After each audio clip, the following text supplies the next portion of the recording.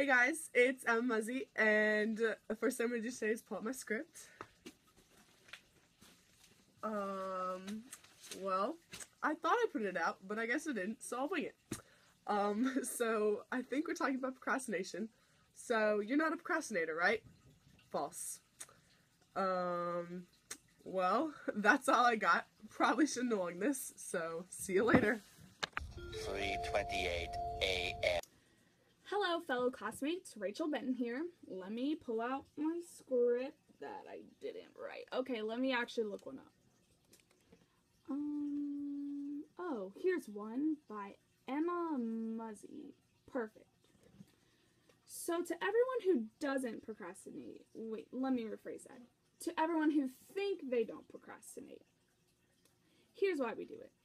Most people don't realize procrastination is a lifestyle rather than an action. And we all know procrastination is delaying or postponing something, right? Well, there's two types of procrastination, active and passive. Passive procrastinators are either lazy or they just have a life outside of school. They typically watch TV or hang out with friends rather than doing their homework. Active procrastinators, on the other hand, are people who make executive decisions as to which assignment they need to get done first. These people's sense of procrastination is not linked to poor time management or planning skills. They don't necessarily want to wait to the last minute, but they have confidence in themselves that they can get it done in a shorter amount of time. So overall, if you're anything like me, you simply refuse to do something because you don't want to do it. You wait until the very last minute and then scramble to finish your assignment. And by that point, you don't even care about your grade. You just want to get it done. Well, how does this help you? Well, since your expectations are lower because you are scrambling to finish the assignment, you'll feel better if you get a good grade, but you're not going to be surprised if you get a bad one. So let's move on to some facts about procrastination. Surveys of students' populations suggest that 85 to 95% of students have problems with procrastination. But this is just in school. Let's jump to a bigger sample. How about the United States?